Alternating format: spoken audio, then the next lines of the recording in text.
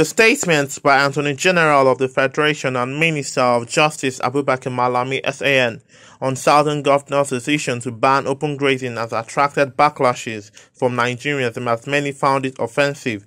It was recalled that the Southern Governors resolved to ban open grazing and the movement of cattle by foot after a meeting in Asaba Delta State last week Tuesday.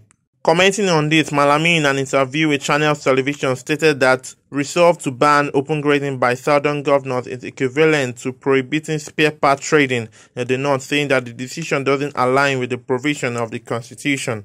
He further said that it is a dangerous provision for any governor in Nigeria to think it can bring any compromise on the freedom and liberty of individuals to move around.